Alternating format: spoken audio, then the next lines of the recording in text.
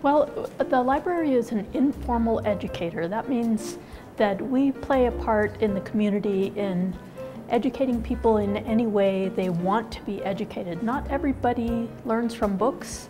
A lot of people learn from visual art, which is why we decided to have a gallery here. A lot of brilliant staff members who work really, really hard at not only being fast, because we process a lot of materials, as you can see coming through, but they're also really, really good at being accurate. I can tell you that in our circulation team, our accuracy rate is actually much, much higher than it is for library systems who use automatic check-in, which is in fact a machine check-in.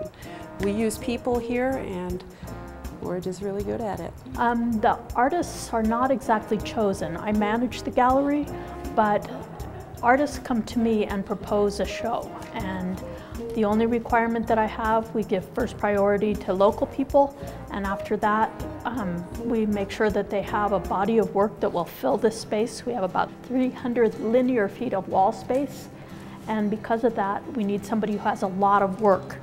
They generally change about once a month. This one's here a little bit longer. This will be about a 5-week show, and sometimes we've had them as much as 2 months, but they generally change around the first of the month. Hi, my name is Michelle. I work at Mesa Public Library and Technical Services. This is where we order all of the materials that you get to read. We order them, we purchase and pay for them, and then we need to catalog the books, describe what the item is about, and make it searchable so that you can find it in our computers. Then we process the material with stickers and labels before they go on the shelves. After that, we forward them up to the circulation department, and they put them out on the shelves for you to find. Hi, I'm Catherine. I cover the books that come into the library after they're purchased and they arrive. I do everything from hardbacks to paperbacks to any audio. Also, I make sure they are all labeled properly before they are given to a cataloger so that they can go out on the shelves for you guys to find. The circulation staff, what do they do? Okay, so we take turns. We do a couple of things.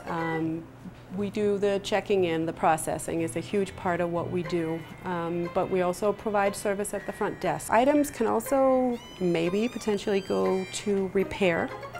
They can go to interlibrary loan. That means that the items have been requested by other libraries all over the country.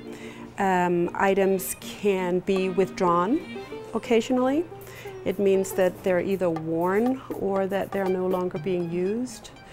Items can go on display. Newer library items go on the new bookshelf, and so there are many, many places where these materials can go, and it is essentially our task here in circulation to know exactly where all of the items are and make sure that they are in fact in the place where we say in the catalog that they are.